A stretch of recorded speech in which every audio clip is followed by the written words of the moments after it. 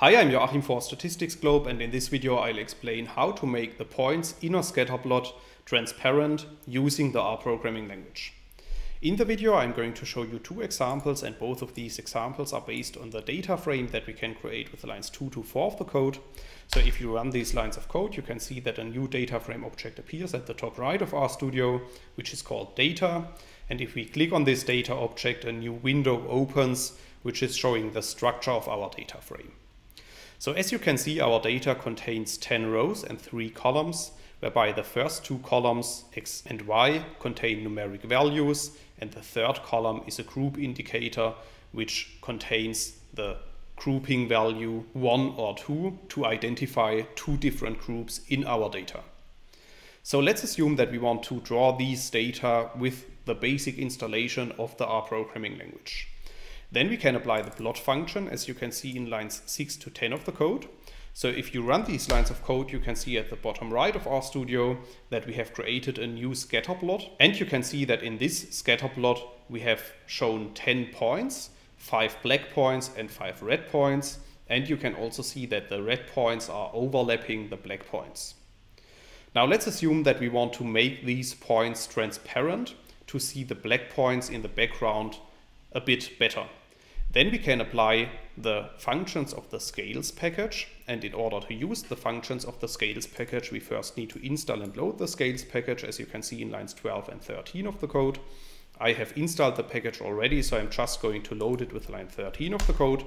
And after running this line of code, we are able to use the functions of the scales package, such as the alpha function that you can see in line 19.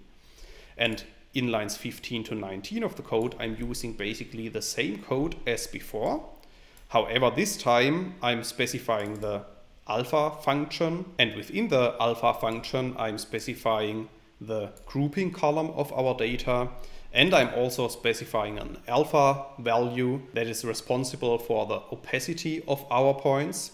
So the larger this value is, the less transparent are our points. So if you run lines 15 to 19 of the code, you can see that our plot is updated, and this time the points are shown with a certain level of opacity. Now in this first example, I have shown you how to draw a plot with transparent points using the basic installation of the R programming language and the scales package. However, it is also possible to create a scatterplot with transparent points using the ggplot2 package, and this is what I want to show you in the next example.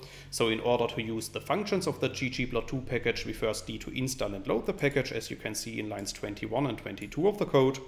I have installed this package as well, so I'm just going to load it with line 22 of the code.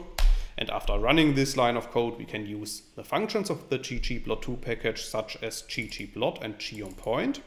So in lines 24 and 25 of the code, I'm creating a ggplot2 scatterplot without transparent points. So if you run these lines of code, you can see at the bottom right of RStudio that a new plot has been created, which is showing the same data as our previous plot.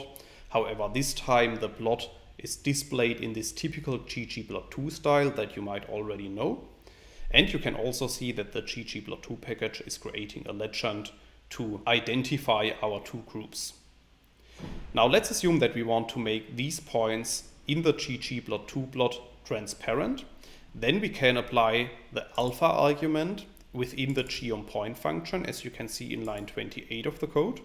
So the only difference of lines 27 and 28 compared to lines 24 and 25 is that I'm specifying the alpha to be equal to 0.5.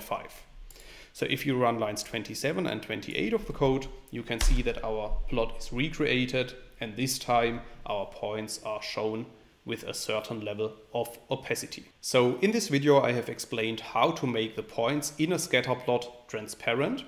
However, in case you want to learn more on this topic, you could check out my homepage statisticsglobe.com, because on the homepage I have recently published a tutorial in which I'm explaining the content of this video in some more detail, and I will put a link to this tutorial into the description of the video. Furthermore, in case you have liked this video, I would be very happy if you leave me some positive feedback in the comments, and make sure to subscribe to my YouTube channel to get notifications in future when I'm releasing new videos to the channel. That's it for this video. Thanks a lot. See you next time. Bye bye.